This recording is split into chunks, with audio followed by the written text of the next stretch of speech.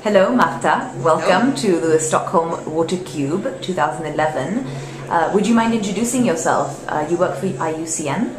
Hello, my name is Marta Perez de Madrid. I work for IUCN, the International Union for Conservation of Nature. I work in the regional office for Meso-America, which is based in Costa Rica, in San Jose, the capital. And it's an office that covers the Meso-American region and the Caribbean region. Okay, and what in Costa Rica are you working towards now?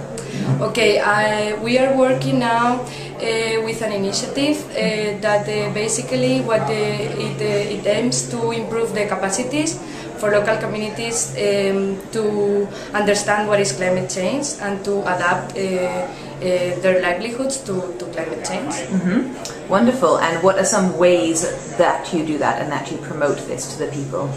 Okay, so what we are doing now is we are making an analysis or some analysis of climate change impacts in their livelihoods, and we are trying to bring in this information down to the local context. Mm-hmm. So we are working with communities that they live in the environment, they live from nature, they live from ecosystems. Mm-hmm. So either they produce organic cacao, or organic coffee, or they live from fisheries in close to mangroves.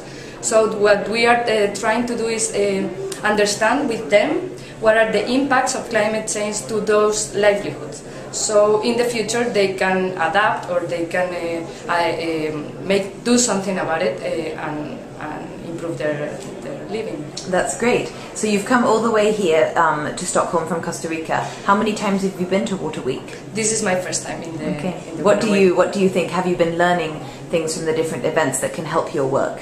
Yeah, well, we had another event, or well, many events with IUCN, and I was involved particularly in one, which in the Latin American Focus Day. Okay. Okay, yes. So we had an adaptation and water event.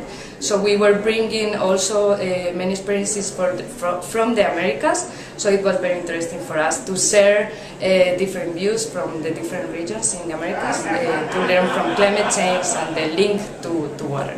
Great. Thank you so much for taking time to share with us today. Thank you. Marta.